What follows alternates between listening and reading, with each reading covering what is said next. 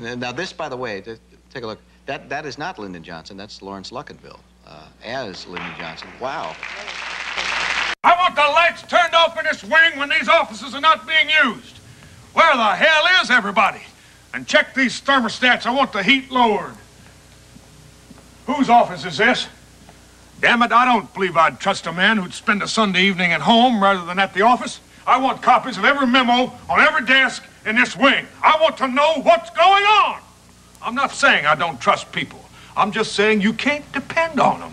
No matter how many advisors a president's got, he is alone. Damn, this is the loneliest job in the world. And I don't care what any former friends of the press might say. If I want to lower the heat, I'll lower the heat. If I want to turn off a light, I'll turn off a light.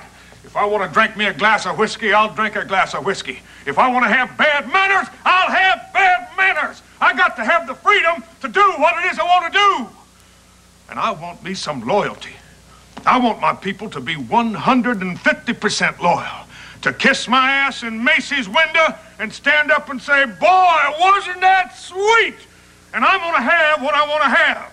And don't you try and tell me I'm not. God damn war. God damn war. I'm a decent man. I have good moral values, and I try to do what's right for the people I have been elected to lead. But if I'm wrong, and if I've been led up the goddamn garden path, then 25,000 American boys are dead on foreign soil.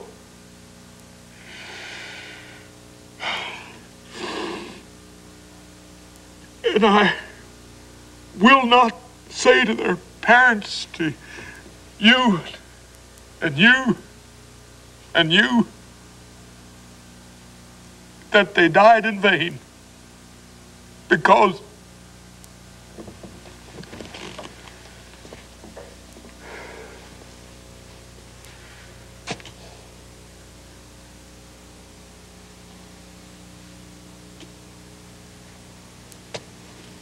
it isn't so. I'm not wrong. I've done what I had to do to stem the communist tide in Asia. And I'm proud. I'm so proud of those boys who gave their lives so that all people could be free. All people.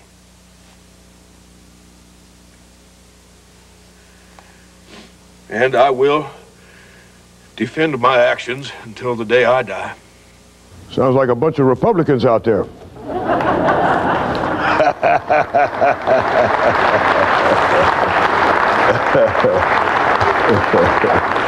Now that was quick. Reformed Republicans. When I was a boy, there was a public hanging over in Louisiana.